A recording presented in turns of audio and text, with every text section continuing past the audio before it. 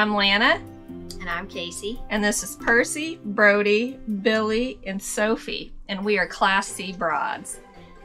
The sunrise you just saw was courtesy of Three Flags RV Park outside of Rapid City, South Dakota and Blackhawk, South Dakota. The RV park isn't just sunrises and puppy dogs, though. So stick around and we'll give you the upsides and the downsides of staying at this park.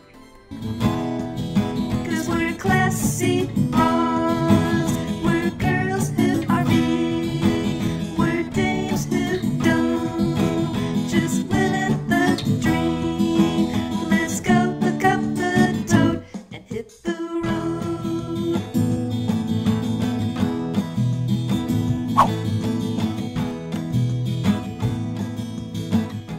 When we were looking for an RV park near Rapid City, we had two main qualifications: location and price. Yeah, we weren't planning on spending a whole lot of time at the RV park during our 1-week stay in the area. Instead, we had plans to go visit the Badlands, Walt Drug. We've got a separate video on that.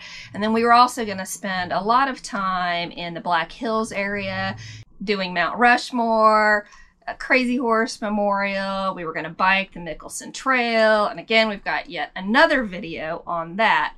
So what we needed was basically a functional RV park that had a good central location and was as cheap as it could be. With full hookups.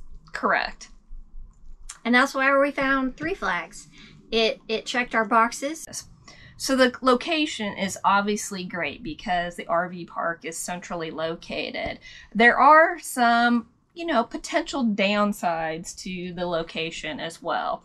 One is that you have to take about a half-mile dirt gravel road into the park. We didn't have any trouble with that, but if it was super rainy out or something like that, it might present some difficulty. The other pseudo downside to the location is that it is pretty close to the highway and also next to some train tracks.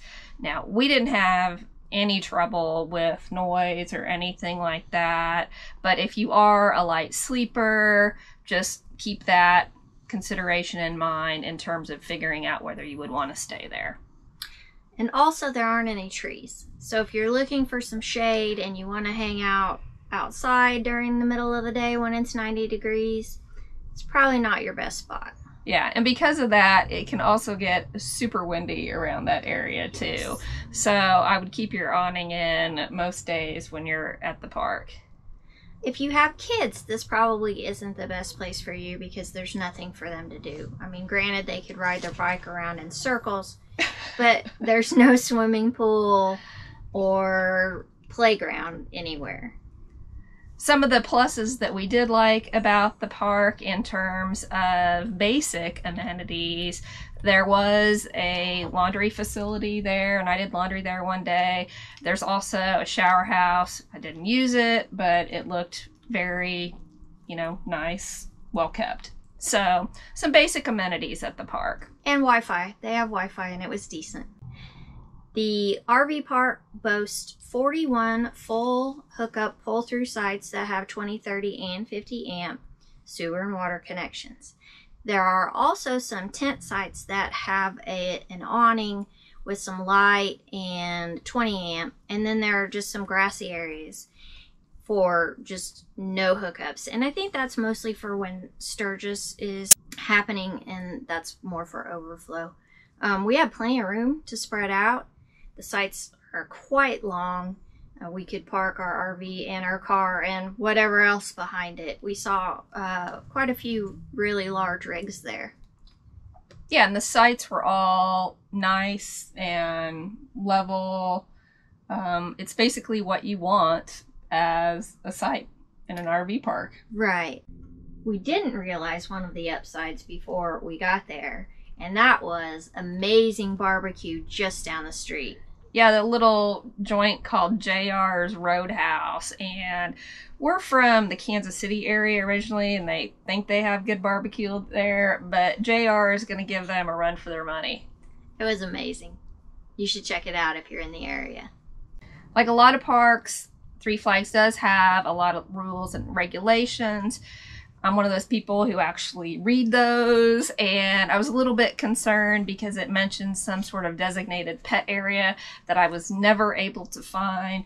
We ended up just walking our dogs around the big loop, which they absolutely love. Nobody got mad at us, called us out for anything like that.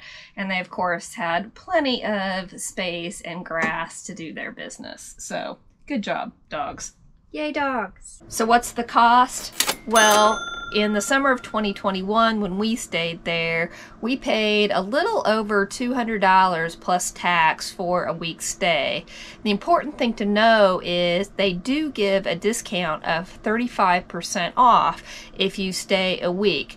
So with the discount, it ended up costing us just a little over $30 per day, which is a great deal in my opinion. If you like this video, please hit the like button and consider subscribing to our channel. It really helps us grow.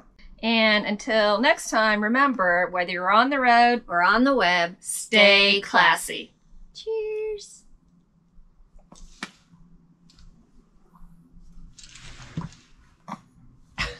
It's okay, Purse. It's okay. Park. We had plans to go see the Badlands. The Badlands. And it didn't have anything that we didn't need, like a swimming pool or a kids area. Right. Did it Did have it meet swimming? your- Did it have dogs It swimming? had dogs swimming in our RV.